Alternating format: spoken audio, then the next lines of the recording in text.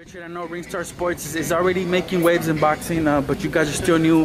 Boxing isn't always open to new promoters, but you have Eddie Hearn. He seems to want to come over to the U.S. He just had a big signing down in Jacobs.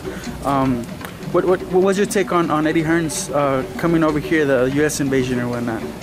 Well, you know, I wish him all the best. I'm going to England as well. I'm promoting events in England, and you know, if Eddie feels like he wants to be in the U.S. market, then so be it. You know, I mean, good luck to him.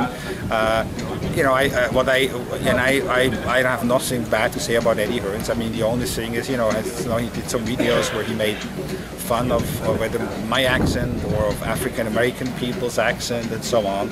So I think, you know, if you want to come with that British humor, or that sort of like kind of humor here to the US, you've got to be a bit careful, especially if you start poking fun, because people could certainly poke a lot of fun on him as well. Yeah. And that's not really our style, but I guess that's Eddie Hearn's style. And if his fighters like that, then, you know, so be it. But he's not really my cup of tea. And if he to put it in British terms, because they do like tea.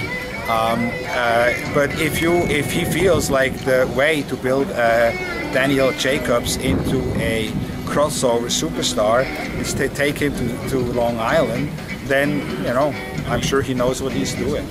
What can you forewarn him and just the obstacles you have to overcome as a promoter in the U.S.? There's a lot of competition. There's Premier Boxing Champions, Golden Boy Promotions, Top Rank Promotions. He's just going to come in here and take over. It's going to take a lot of hard work. Well, but I think he realizes that, and he actually said that. But, you know, I mean, you've got to sort of like look at the UK market as well.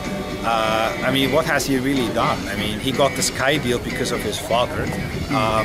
And he, you know, he's done a decent job, you know, but the one guy he really built into, you know, you always, this great, he's doing all these big shows and so on, is really Anthony Joshua. And my 100-year-old grandmother could probably promote Anthony Joshua, because frankly, Anthony Joshua is charismatic. For those who have met him, speaks extremely well, has Olympic gold medal, and he can fight, and he's exciting. And so if you can't do that, then, you know, you shouldn't really be in the promotion business.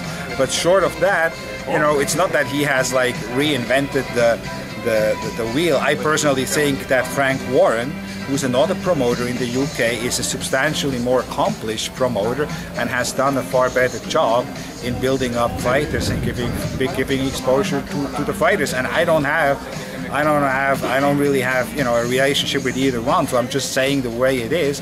I think in the UK the best promoter is Frank Warren.